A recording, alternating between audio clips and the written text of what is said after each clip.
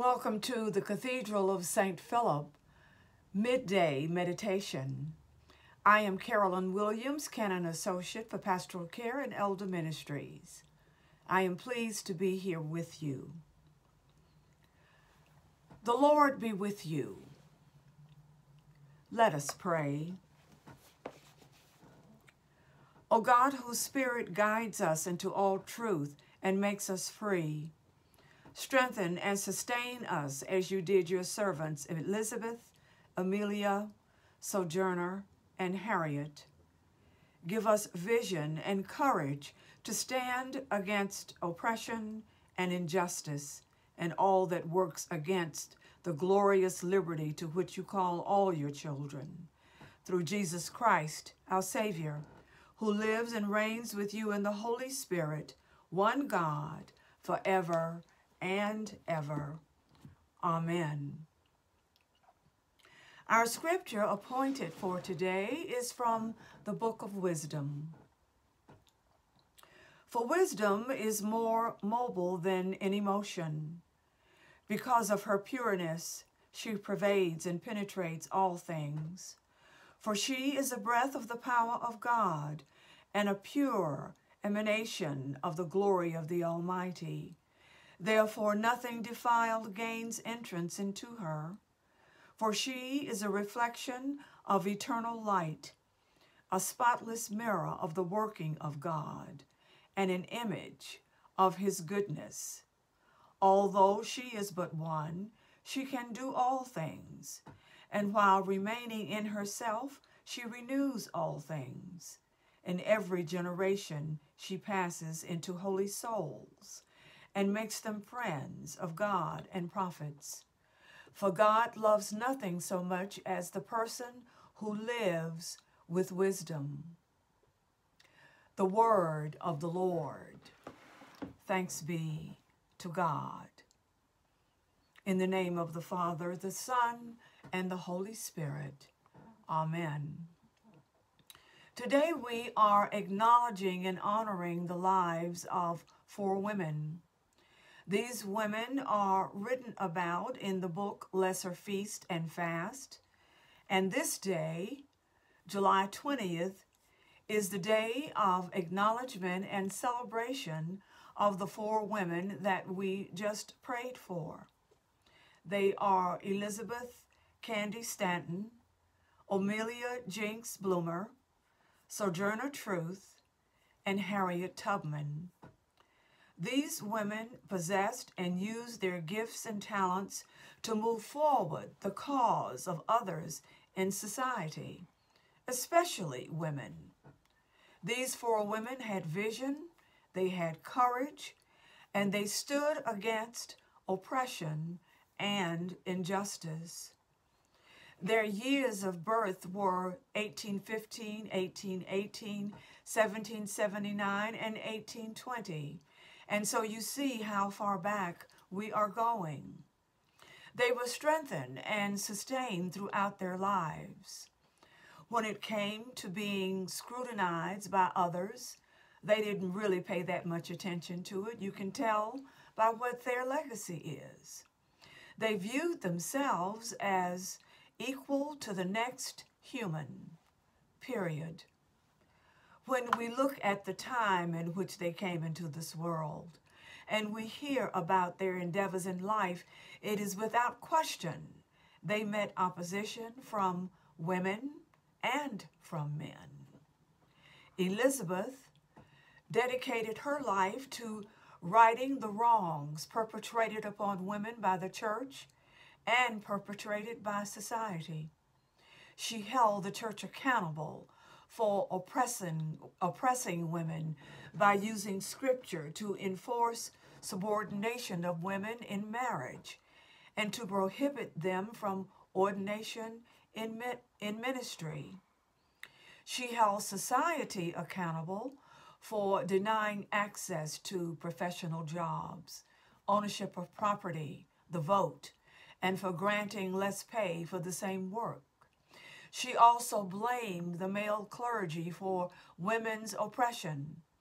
She attended Trinity Episcopal Church in Seneca Falls with her friend Amelia Bloomer.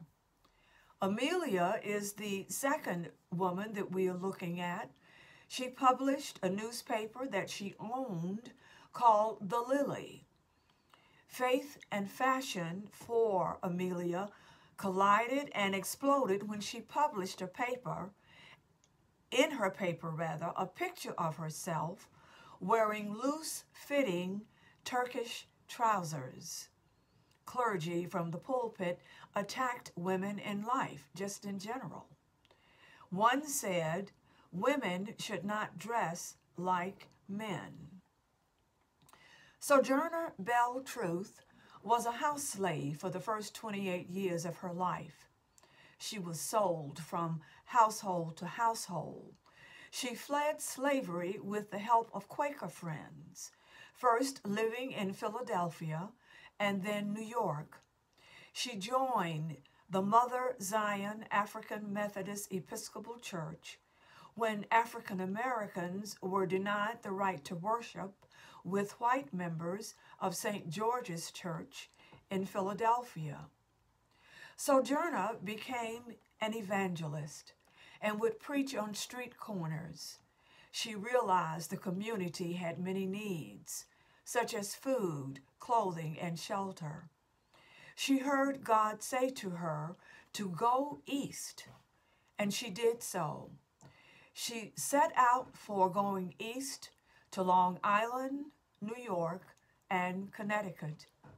She stopped at a Quaker farm to get water for herself, and while there was asked her last name. She told them that she was no longer a slave and she wasn't using a slave name. She said, God is now my master, and his name is Truth. So Sojourner Truth is my name. She became a traveling preacher. During a women's rights convention in Ohio, she gave a speech for which she is most remembered, entitled, Ain't I a Woman? Not a question, but a statement. Ain't I a woman? She had listened for hours to oppressive language from clergy attacking women's rights and abolition. The logic was this: God created women to be weak and blacks to be a subservient race.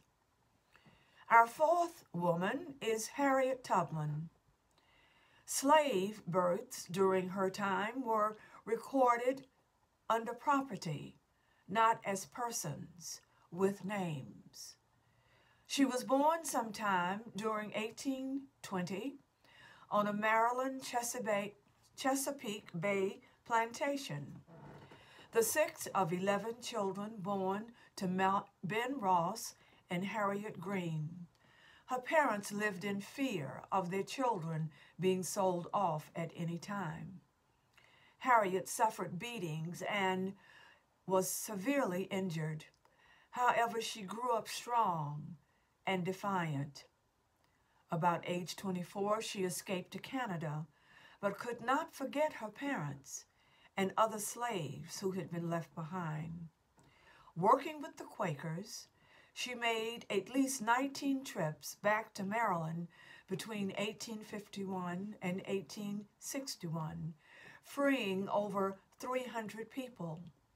She was so successful, $40,000 was offered for her capture.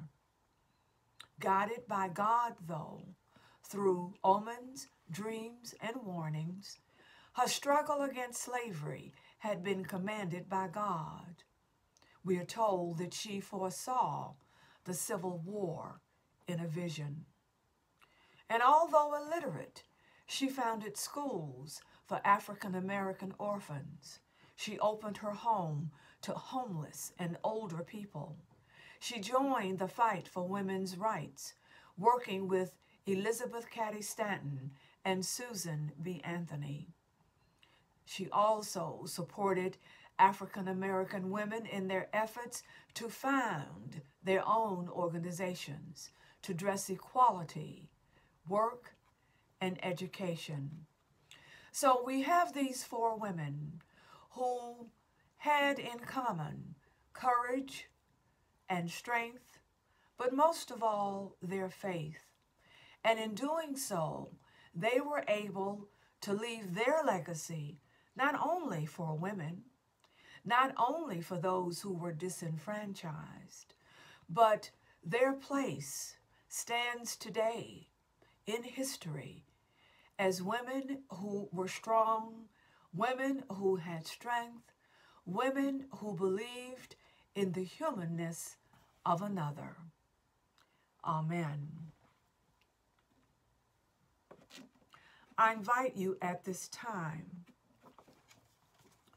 to pause for just a moment for intercessions and prayer. Let us pray.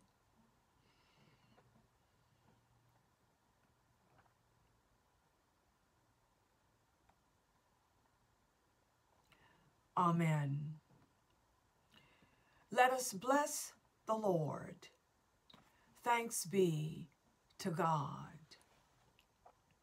The Lord bless you and keep you. The Lord make his face to shine upon you and give you peace. The Lord be gracious unto you, and let him lift his countenance upon you. In the name of the Father, the Son, and the Holy Spirit. Amen. Go in peace. In the name of the Father. Amen.